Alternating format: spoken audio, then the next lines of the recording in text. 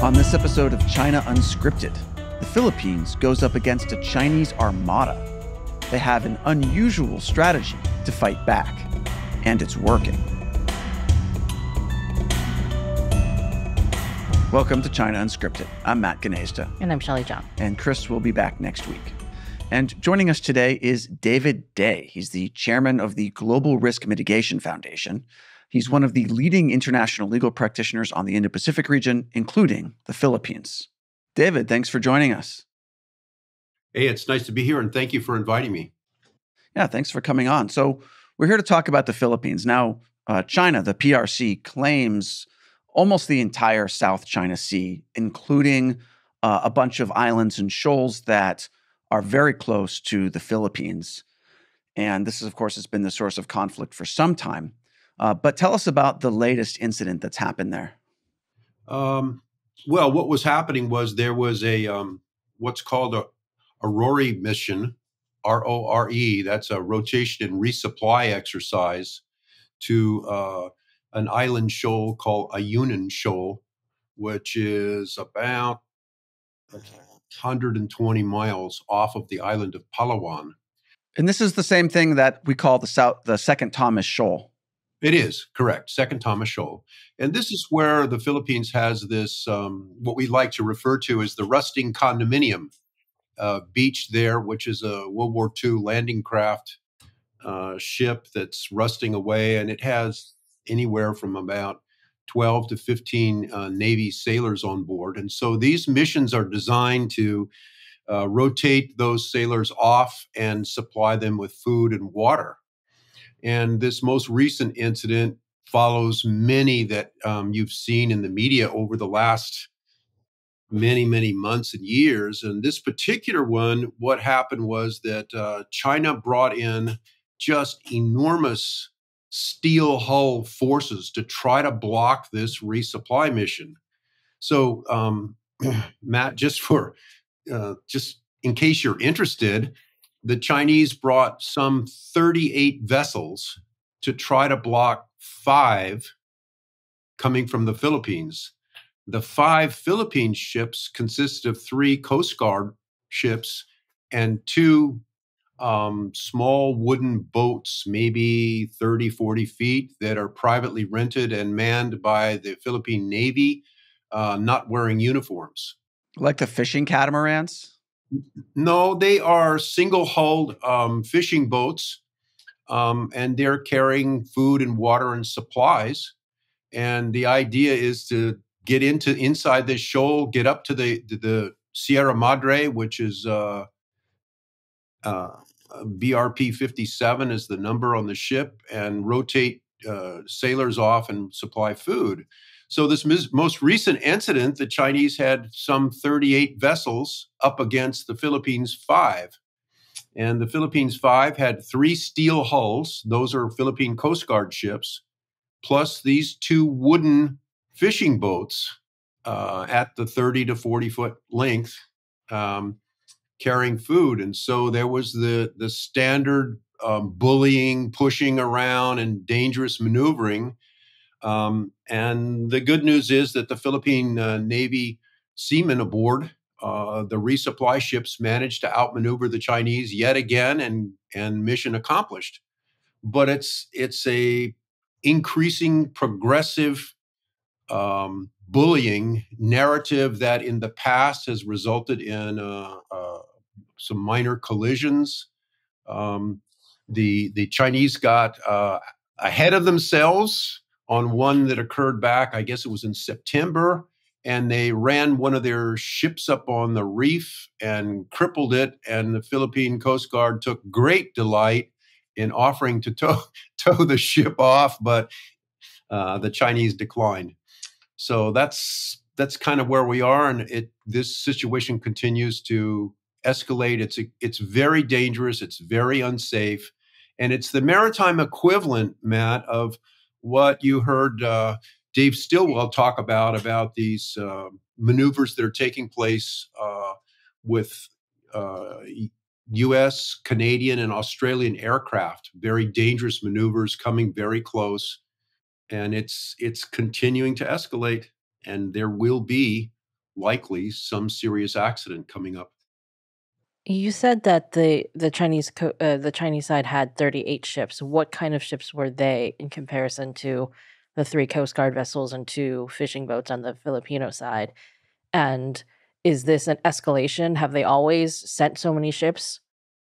No, I think it is an escalation.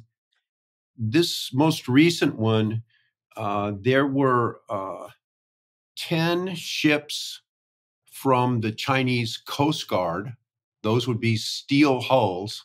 Another 10 ships, vessels, so far as I know, from the People's Liberation Army Navy, full on military craft. And there were the balance were Chinese militia, all steel hull, big ships. I think we have to be careful about the term, the Chinese maritime militia, because those are steel hull ships that are supposed to be out there fishing, but they don't really carry the crews, and they're many cases they're carrying armaments. So they're basically military ships operating under a civilian disguise. This whole strategy comes from the PLA announced some years ago called a cabbage strategy.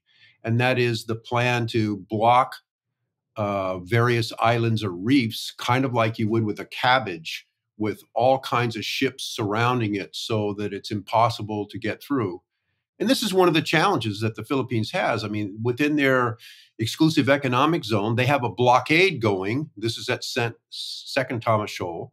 And they have a series of full-on military bases, and one of them is Mischief Reef, which is about 23 miles from this Second Thomas Shoal. It's very close. And what has China done with Mischief Reef in terms of how have they occupied and militarized it?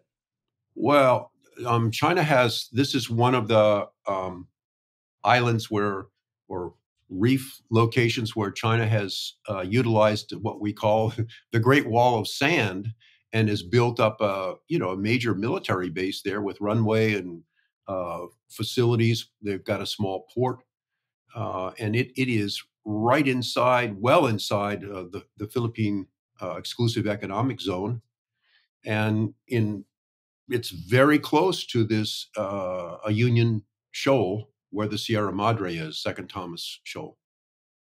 So kind of what is the reason that the PRC, the CCP cares so much about Second Thomas Shoal and the Philippines having the Sierra Madre and having these Navy sailors on there? Because it obviously bothers them enough to send so many ships to try to harass these missions. So what is the reason behind that? Well, I mean, Shelley, that's a really, really important question, and it really relates to the belligerence, if you will, the bullying of China. They're trying to clean out all of the sovereignty claims that the Philippines has inside of its so-called nine-dash line. And this whole process, in terms of starting to build uh, presence in the Spratly Islands, started way back in the mid 1990s. The Chinese started putting modest little fishing shelters, and they gradually increased with this concept of salami slicing. So they got bigger and bigger operations. And then, if you recall, I guess it was in 2012, there was this big Scarborough Shoal incident off of the island of Luzon. And the Scarborough Shoal is a fantastic fishing ground about 120 miles out, and it's kind of a triangular reef, if you could imagine it, with a little small opening with all kinds of fish in there. And so it's an important asset for the Philippines, well inside their exclusive economic zone. And so there was an incident there that our country was involved in, the United States, and the what happened was that the Philippines lost sovereignty over that, and China has taken it over and blocks access for the Philippine fishermen. And so you recall recently, China attempted to put a net to block the Philippine fishing fleets from even getting into Second Thomas Shoal. And you recall there was an incident where the Philippine Coast Guard went out and had a diver go down, and there were video cameras and everything. You can see him cutting the rope that opened up that the Scarborough Shoal for fishing. So it's a progressive salami slicing effort to essentially clean this little country called the Republic of the Philippines, clean it out of all of its island claims so that China can have it. Yeah, we had actually taken a Filipino fishing boat out to the Scarborough Shoal in 2016, and even at the time, it was the mouth to that shoal was blocked by a bunch of Chinese Coast Guard and probably maritime militia I ships. think there may have been 2 naval ships out there. They were pretty large. They were pretty big ships, and we were on this tiny little catamaran. I thought we were going to be boarded, but well, I was going to say, if you look at satellite views overhead, what you will see throughout the West Philippine Sea and the East Sea of Vietnam, and if you want to use China's terms, the South China Sea, what you will see are these rafts of Chinese maritime militia ships all lashed together like a big wall. And there are groups of them all over the place, and they stand ready to back up the Chinese Coast Guard and assist in the harassment and pushing around and bullying, but they're not out there fishing. That's a big misnomer. They're there as a deputized support for the Chinese Coast Guard. I remember there being one of those situations where satellite images captured some of these like lashed together ships. Yeah, we'll put that on screen here. And then there were more and more of those ships, and then they tried to come up with some excuse like, oh, they were just trying to shelter from a typhoon. It's like they got caught out, basically. Right. And then they had to disperse the ships and come up with an excuse. And for safety, lash like completely together in a way that is absolutely unsafe to do in a typhoon. Yes, and that concept goes back to having the steel-hulled firepower in this concept of this cabbage theory or tactic, where they have enough steel hulls that they can block, surround, harass in any way that they need to. I want to go back to 2012 because it's relevant to what happened this year. So in 2012, the way the U.S. was involved, as I recall, was that the U.S. said essentially they would broker the deal to get the Chinese ships to leave and the Philippine ships to leave. And after agreeing to everything from 3 sides, the Philippine ships left as agreed, and the Chinese ships did not leave. And despite their immediately violating the agreement, the U.S. did nothing. I mean, was there something that the U.S. could have done at that point? Yeah, besides strongly worded statements, there could have been something, right? Yep. It's worse than that, Matt, because that incident really illustrates the beginnings of the severity of the problems that both the Republic of the Philippines and the United States and other claimants are now having to deal with, all because of that incident that you described. But a piece of the backstory there is that as that deal was being brokered, if you will, or mediated, the person in the middle doing the mediation was a gentleman by the name of Kurt Campbell. And what happened was that at the time, the Philippine ambassador to Washington was a man named Jose Quisha. And Ambassador Quisha went to Kurt Campbell and said, look, we are your friend, we are your ally. If you tell us that we need to pull our ships out, we will do that as part of the deal. We will honor our part of the bargain. But I'm telling you, sir, that when we pull our ships out, the Chinese are not going to leave. They're going to stay. This boneheaded deal caused seething anger in the Philippines. And this is a piece of what I call the poorly thought out effort that began to in later years start to push in the Duterte administration the Philippines away from the U.S. and you saw President Duterte take a step towards China, and we as a country, with some boneheaded foreign policy moves, contributed to that. Now there were some others that followed after Scarborough Shoal, but it is going to take a generation or two before the Filipinos get over that, because they feel that, we stabbed them in the back and they lost some sovereign jurisdiction of their country over that. And that's why this second Thomas Shoal, the Philippines, they are not going to give up on this. They are going to keep resupplying that Sierra Madre. And then there will be a time when they have to do something about its physical deterioration. And that's going to be another challenge coming up. You mentioned that Kurt Campbell was the one who brokered the deal that the Chinese violated and the U.S. didn't push back properly. How has the U.S. responded to this latest incident? And are we as a country doing any better now? Well, the answer to that is yes and yes. So as an example, you're getting some statements coming out of the U.S. Embassy in Manila, the ambassador there, condemning the conduct of China, which is a refreshing change. And the State Department and the Defense Department are issuing statements now. I mean, it's long overdue, but they're doing it. And I think perhaps the most interesting thing that in what's going on in terms of these resupply missions to Ayungin Shoal out there to the Sierra Madre is that U.S. Indo-Pacom, which is about 3 miles from where I'm sitting right now, they are supplying a P-8 or other type of surveillance aircraft overhead.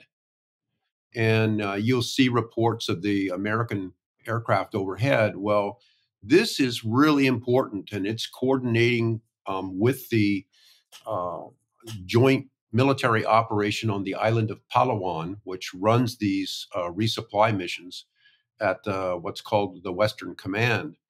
And so what's happening is that the United States, with these surveillance aircraft over top, are providing real-time communications and coverage of what's happening, and that's being transmitted back to the command and control centers at Westcom on Palawan and into Manila, so that the Philippine military can watch, and they have real tight communications with their teams as they're going out. And I think this is a big first step for the United States to be involved in this, because it with this type of real-time communications, it helps if there's any type of blow up or problem, that the Philippine military command back on Palawan can step in and issue orders or withdraw or something like that. So there's a huge amount of military resources, both from the Philippines and the U.S., going to preserve the Sierra Madre on the second Thomas Shoal. Why does the Philippines and the U.S. care so much? I can't speak for the United States, but I can tell you that the Philippines is, quite frankly, being very tired of being pushed around by China. And when shortly after President Marcos took office, he made several statements about the country is not giving up 1 square inch to China. And he's taken a very firm stand, which has been adopted by the Philippine military leadership as well as its Coast Guard. And so this is now translated into strong public opinion and support in the Philippines. And I think that if anybody thinks that the Philippines is going to back off of this thing just because it's a rusted old ship in a reef, I mean, it's become a matter of national pride now. They're not going to let China take any more territory from them. I mean, it's that simple. So I'm going to put that image back on screen of this rusting hull of the Sierra Madre, and you said that it's incredible to me that there's even people living on this ship, but obviously they have to do that to sort of occupy. But it's only got a few more years left, and so like, what happens next? Does the Philippines build their own Great Wall of Sand and build a military base there, or like what's next? Well, that issue, Matt, is being discussed is of course very sensitive, being discussed at the very senior levels in Manila right now. And all I can tell you is the Philippines is not going to let that Sierra Madre end their presence on Second Thomas Shoal. They'll make some additional plan, and what that plan is, I don't. That's above my pay grade at this point in time. What they're exactly going to do. I mean, our foundation has offered some ideas, but I think that anybody that believes that when the Sierra Madre splits apart and slides into the sea, that's going to be the end of the Philippines' claim to Second Thomas Shoal. I think they're dreaming, because that's not going to happen. There will be a replacement, a rebuilding, something else to further the claim of Philippine sovereignty on Second Thomas Shoal. And of course, this really bothers the Chinese, because they've got a major military base 23 miles away, and they would like to get this. The last thing they want is for Second Thomas Shoal to develop into a significant military base for the Philippines. One thing that's ironic is that now that the CCP has made such a big deal of stopping these resupply ships, it's pushed the U.S.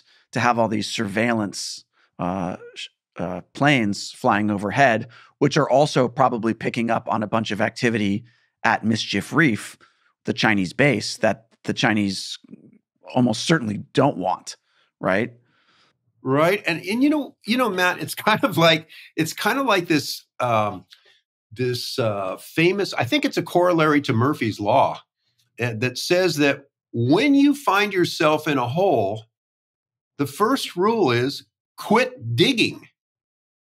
And this is what the Chinese don't see is happening, because I think if you take a step back and you look at the big picture, because the Philippines has been so tough and continuing to stand their ground, if you will, what's happening is it's influencing the United States. And the United States is saying, now, wait a second, we got this modest little ally of ours. We better step up. I think the technical term is grow a little set. And you see the same thing happening with the Japanese.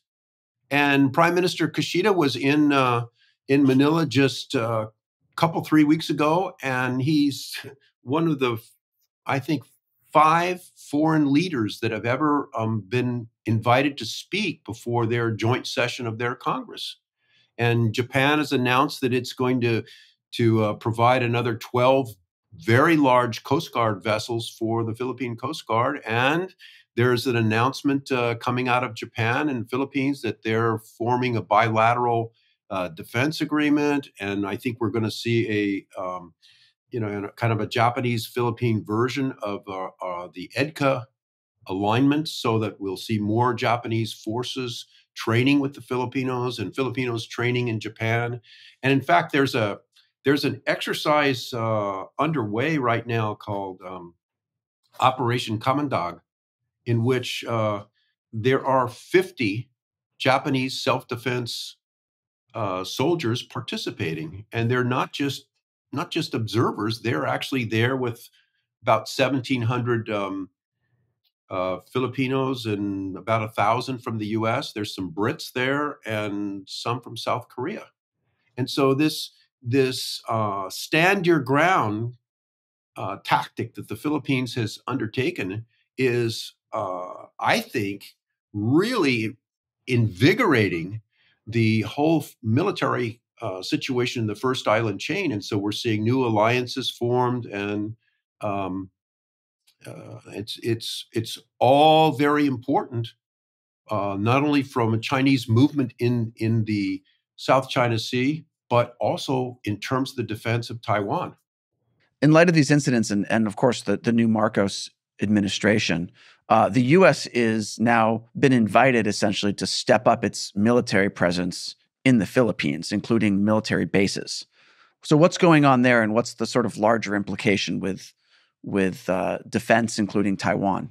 Well, originally, we had these, the United States had these EDCA sites, and they had 5 sites throughout the Philippines that they could store supplies and use for U.S. military operations with the permission of the Philippines.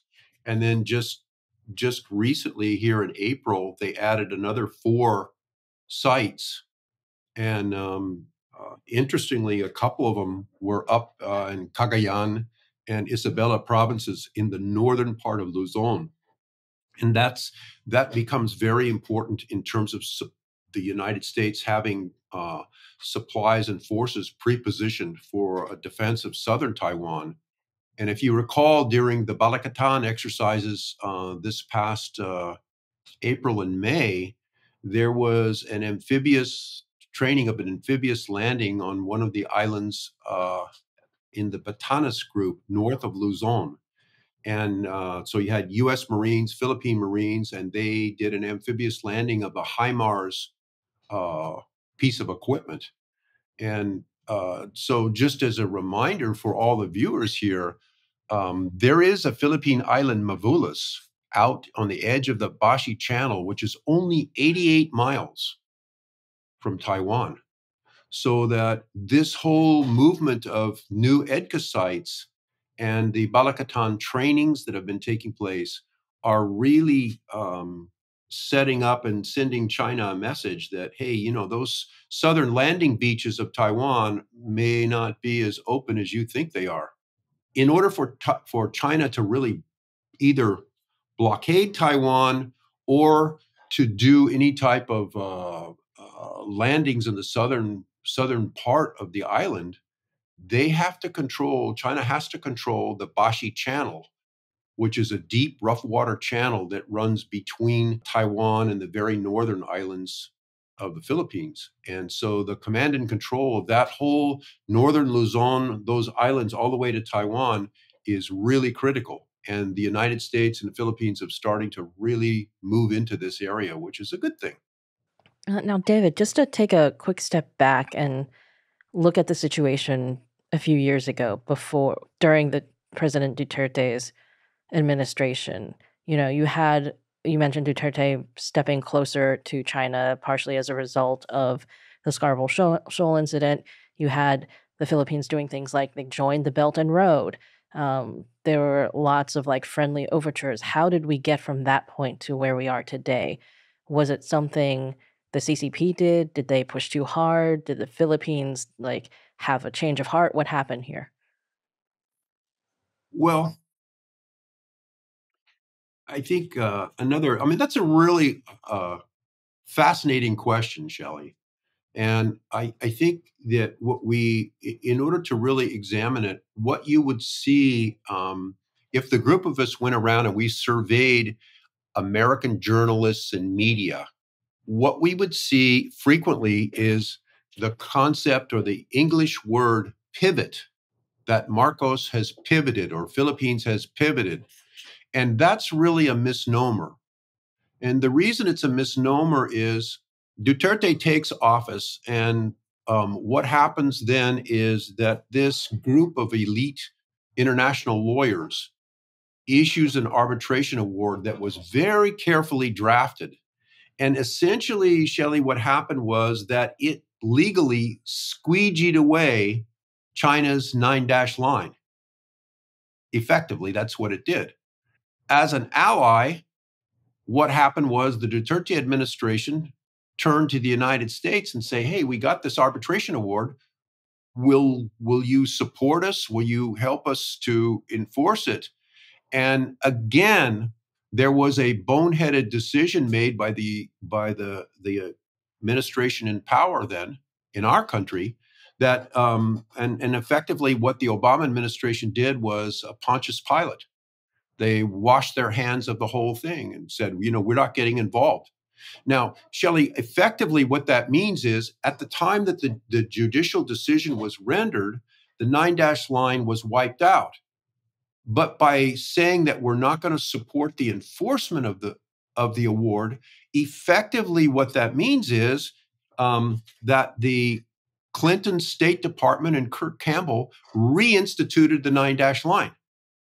And of course, the seething anger that caused in the Philippines added to the problems and the feelings about being betrayed by the Scarborough Shoal incident, added to Duterte's frustration with the United States. And then there was some international conference or meeting in which there was a feeling on the part of President Duterte that our President Obama had slighted him in some fashion. And so he starts seeing the Belt and Road develop and maybe the prospect of free money. So then that's when he steps off in one foot, leaning on one foot towards China. But coming back to the concept of the pivot, what's really important to remember is that although Rodrigo Duterte personally starts making statements and visits China, and there's all this talk of loans coming to the Philippines or grants, and they're involved in Belt and Road projects, there are two very key advisors in his cabinet members that were very strong American supporters. One was Teodoro Locsin, who was the Secretary of Foreign Affairs, and the other was Delfin Lorenzana, the Secretary of National Defense.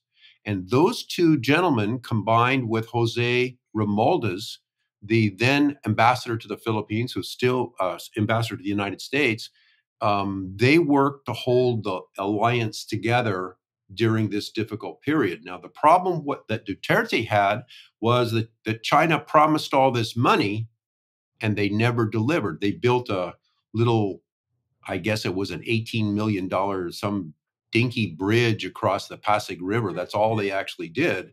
So today, what's happened is you've seen the Philippines withdraw from the Belt and Road, and the three major infrastructure projects that China was supposed to finance, the Philippines is withdrawn and is looking elsewhere for financing for those projects. It said we don't want the Chinese to finance it.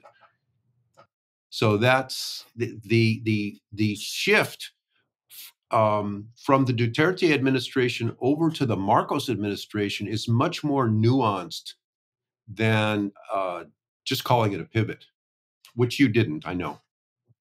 So the U.S. screwed up, in 10 years ago. And then later, China came in and they screwed up even more. And so now the Philippines is saying, well, it looks like the U.S. is maybe screwing up less than China. So we really can actually thank the Communist Party for not fulfilling its pledges. I think that's well said, Matt.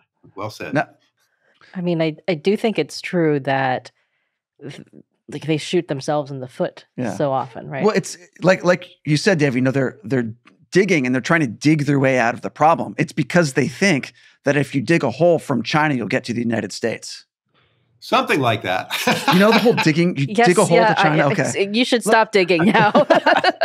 No, I know how to get out of this. You're going to keep digging? I'm going to dig. You're going to keep digging. The other part of it, I would say, is that, in these various resupply missions, what's happened is that the Philippines, they are pushing back against China. And the PRC is becoming increasingly frustrated. So one thing that the Philippine military and Coast Guard decided to do was, hey, let's do a political warfare pushback. Let's start inviting journalists with camera persons on board our ships, and we'll show the whole world that we're being bullied. And they started that in, I guess, the first quarter of this year, and that's how we know and we can see and we can talk about some of these bullying tactics that China has pulled off, and the Philippines is pushing back, and that's humiliating to China.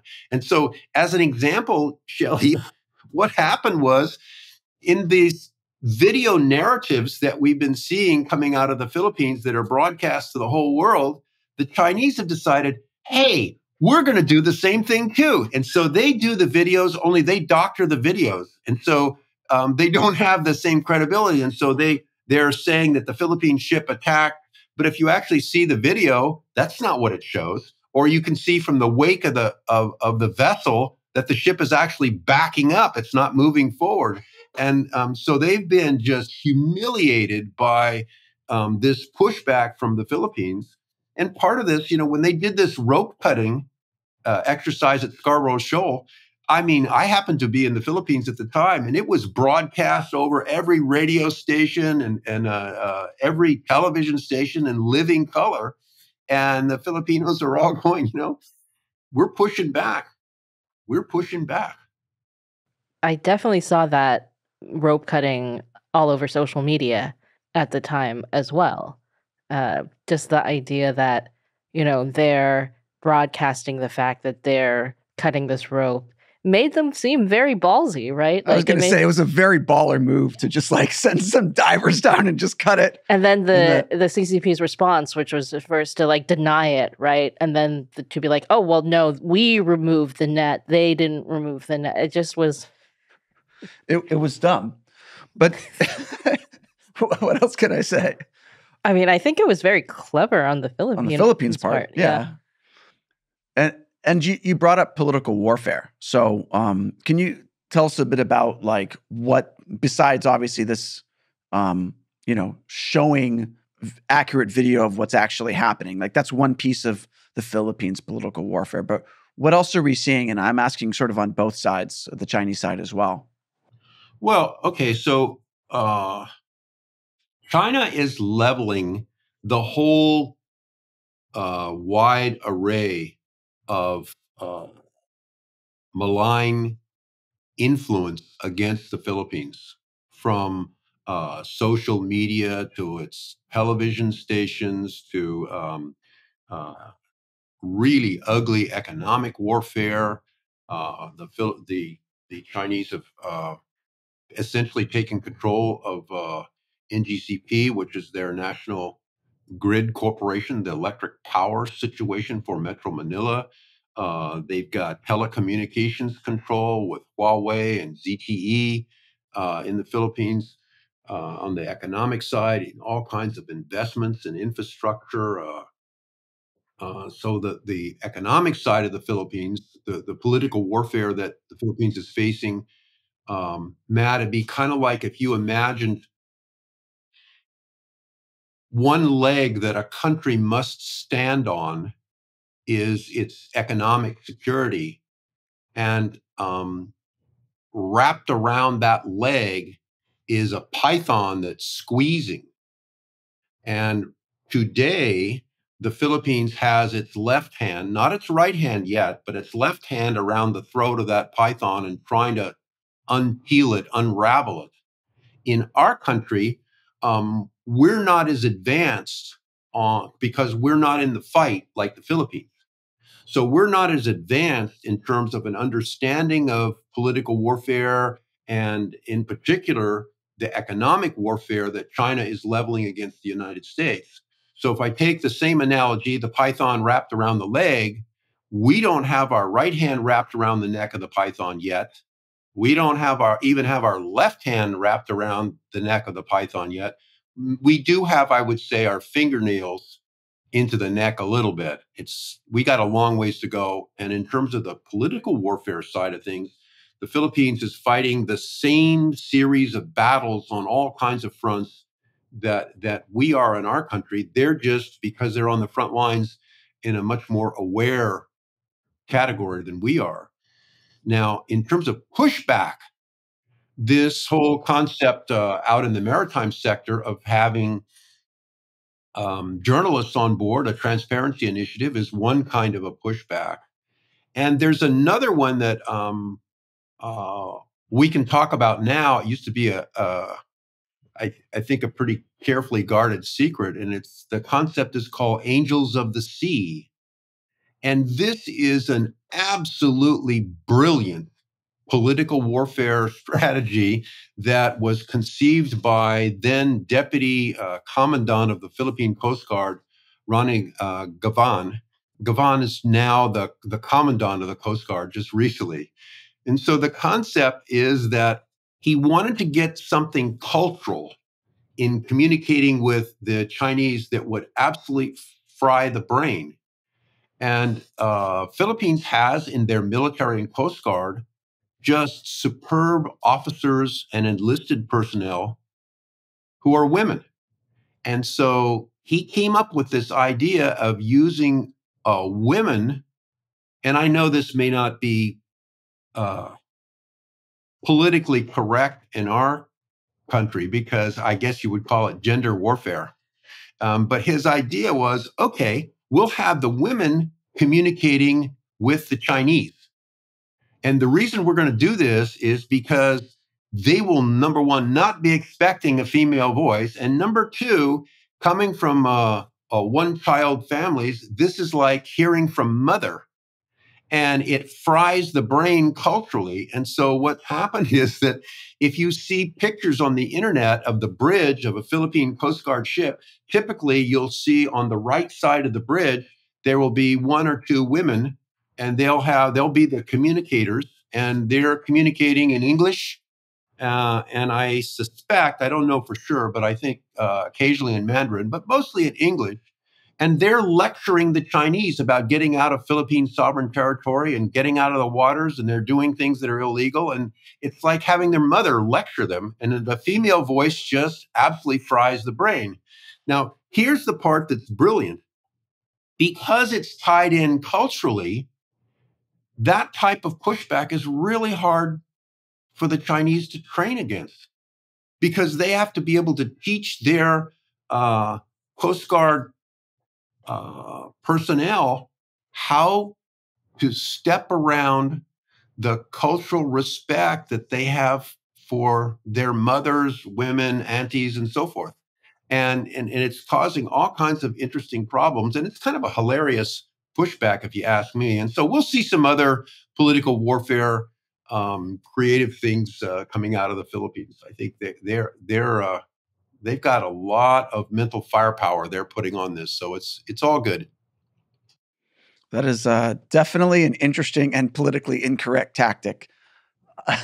But I can see it working. This is like the look. When I talk to you, do you feel like I'm lecturing? Like, do you feel like you're hearing from your mother? No. It's actually just the look that you give me, that stare.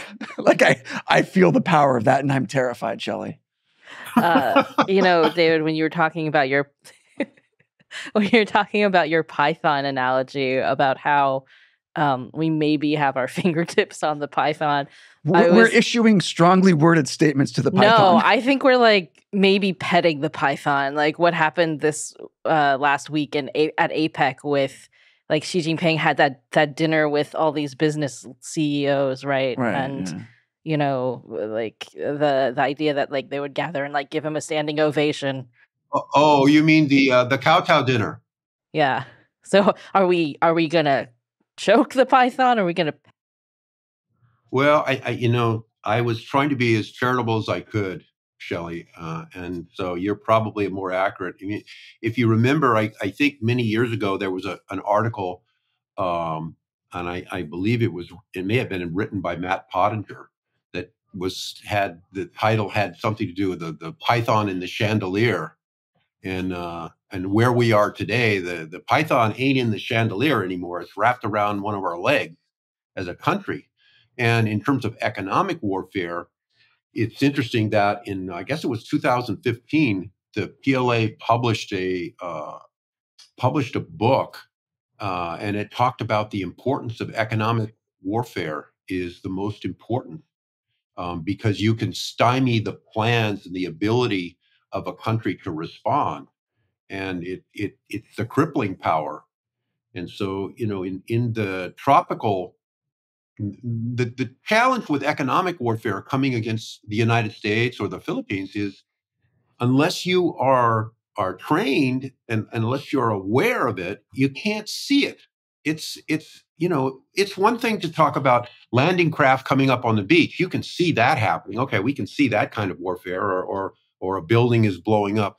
But when someone takes over, a country takes over your power grid for Metro Manila, for instance, and it turns out that the majority voting power, contrary to Philippine law, has been turned over by way of a proxy to the State Grid Corporation of China. And any repairs to the system Chinese engineers have to be flown in. And the control of the grid is run from Beijing. I mean, that's the kind of python pulsing, wrapping around the leg that is really frightening.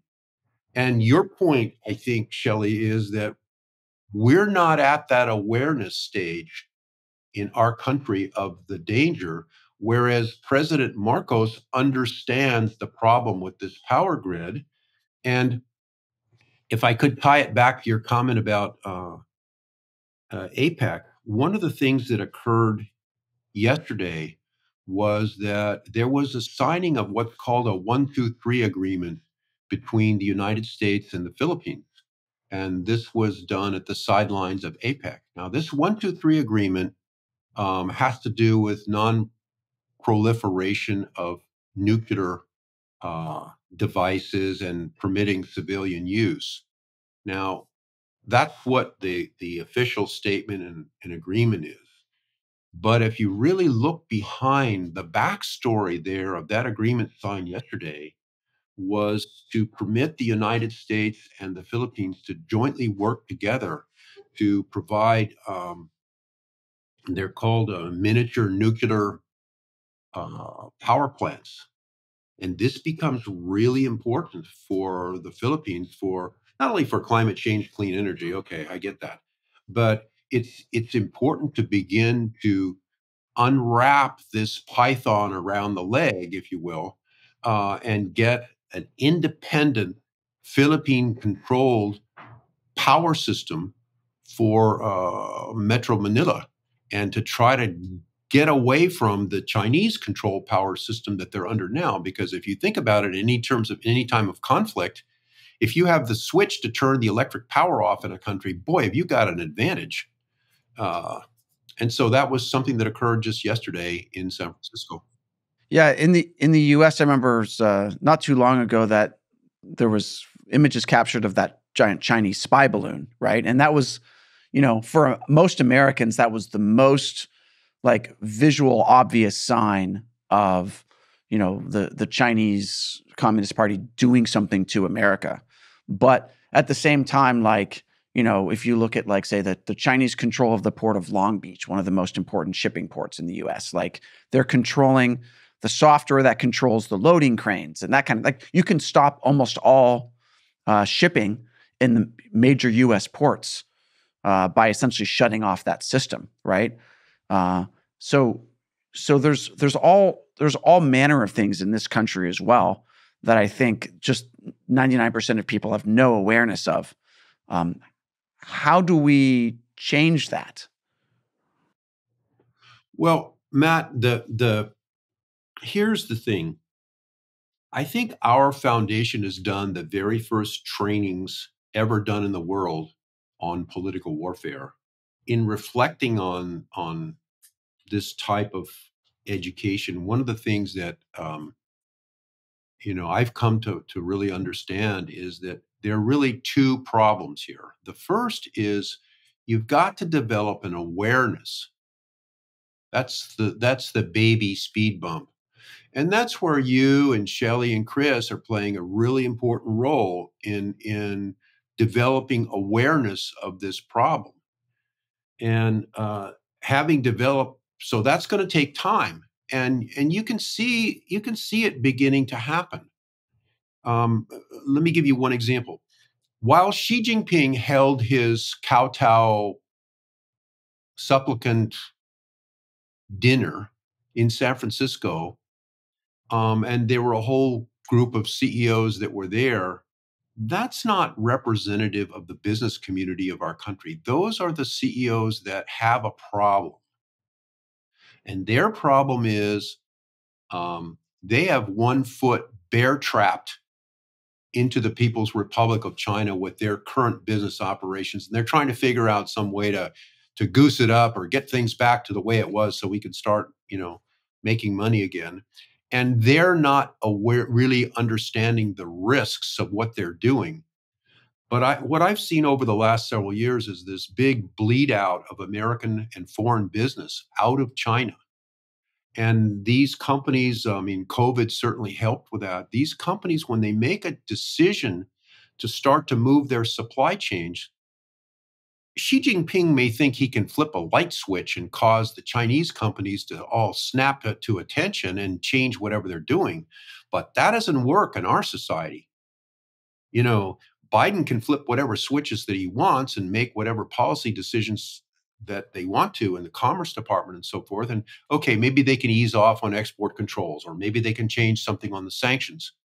But when a company makes a decision, they're going to pull out of China and they're going to set up their pieces of their supply chain in Mexico or in Vietnam or wherever. That is a generation, if not multi-generational decision. They're not going to go back all that fast. And so this exercise that took place in San Francisco, basically what it does, I think, Shelley, is it shows us those companies and those CEOs that, to use your term, are not digging their fingernails into the neck of the python. They're petting the python, and they've self-identified. But I don't really think that that's going to be where American business is going to go. I think people are starting to see, they can start to smell the rose now. And the work that you folks have done has been really instrumental in that, in teaching, because effectively what you're doing is you've been teaching and building this awareness. And in due course, we'll get to the point where there's sufficient awareness that now comes the second speed bump, and that is, so what? What are you going to do about it? And that's where the rubber meets the road. And hopefully we will be able to learn some techniques and tricks, if you will, from some of our allies like the Philippines who are already in the fight. And we'll have to create some of our own, and we'll have to stand up. And to use Dave Stilwell's comments, which I agree with, we're going to have to actually stand up and say, hey, part of our policy is we're going to contain China. And we're going to do it for national security reasons and because China doesn't follow the rules of the road. And that may involve some reciprocity and some other challenges that we have to do. But our country is going to have to really start to push back. And right now, we're at the very, very beginning stages of having some statements. We haven't really done anything yet. So we have a long ways to go. We do have a long ways to go, but I do appreciate you saying that it's, me and Chris and Shelley that are really leading the way. Mostly you, Matt.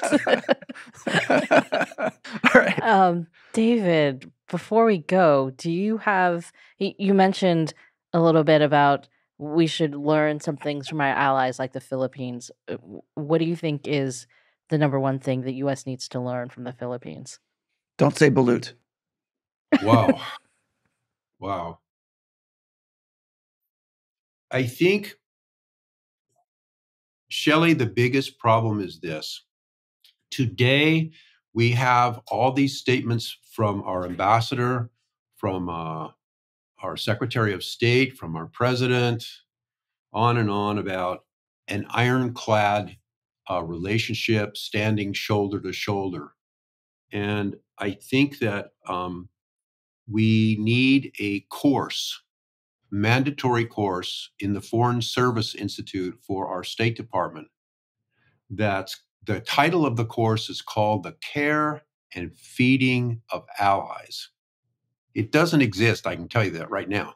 But I think the biggest thing that the United States needs to learn to do is to learn how to be consistent and stand with our allies and support them. And it's not just the Philippines. It's stand with the UK, stand with Japan, stand with South Korea. And we could do a much better job of that. And in countries like the Philippines, it's the political situation on the ground is very complicated.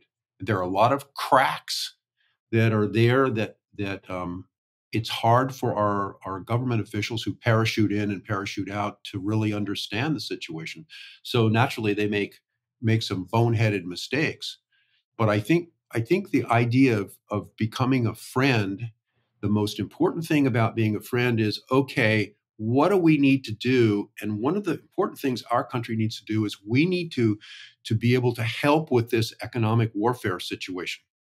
And the way that we do that is through trade and business to help strengthen the economy. This is in the Pacific Islands. This is throughout the whole First Island chain. And this business of just trying to negotiate a framework for some kind of business deal, trade deal, where there's no there. It's hollow, it's empty. You have a whole series of general pronouncements. That's not going to cut it. And what we need to be doing is strengthening our allies with real trade agreements and business deals. And I hope we get to a situation where our allies, in terms of maritime, shipbuilding, and aviation, and munitions and cybersecurity, all these important national defense issues, can help each other and not just have our country supply all the artillery shells, for example. Some of our allies could be doing this. In the UK, I mean, the EU just announced they're not going to be able to donate any more artillery shells for Ukraine. But we shouldn't be in this kind of situation. And that's all about working as a true friend and then developing on the economic side of things. And that's where the real power of our country is, I think, is to stand on our rock and be a friend, if that makes sense. I think it makes perfect sense. I mean, it actually reminds me of something I think Matt Turpin said in his China newsletter about how really the battles of the new Cold War are going to be on the economic side, and understanding economic and commercial security and how they relate to like geopolitics is going to be so crucial for the future. And that's not how we've been taught to look at trade and economics and all of that stuff in the last 30 years or so. This is where our leadership in Washington does not understand the economic warfare side or peace component, if you will, of political warfare. Because if you really understood that, then you would do something about it. And the business of having no there trade agreements only helps China. And what I have heard repeatedly in the Philippines and Taiwan is, we'd like to have a real trade relationship and more business with the United States. And how can we do this? And we need to have our government get in the fight. That's the difference in talking about these kind of issues with the Philippine officials is, Shelley, they have the smoke of battle all over them. And the reason is they are in the fight and they know it. In our situation, honestly, the best that we can get is some chest thumping and some statements from our leadership. They're not in the fight and they don't really understand it. They pretend to understand it, but they don't.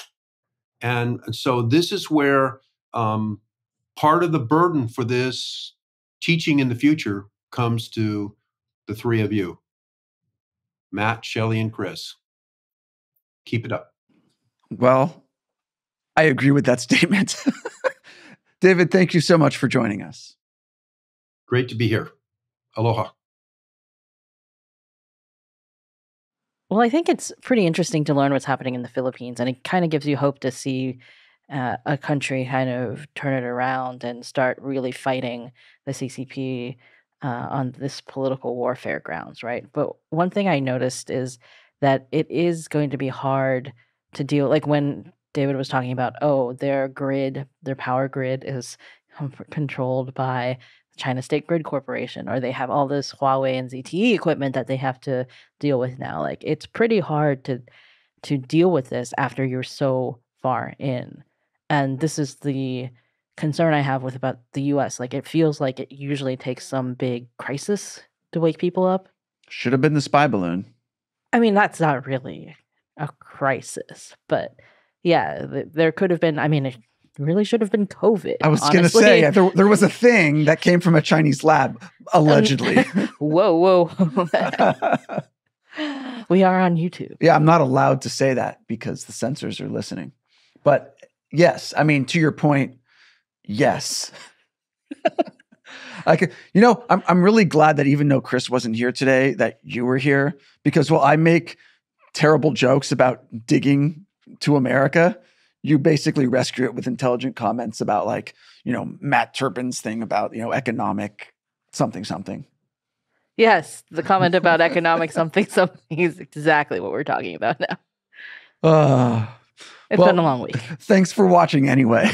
I'm Matt Gnezda. I'm Shelley Zhang. And we'll talk to you next time.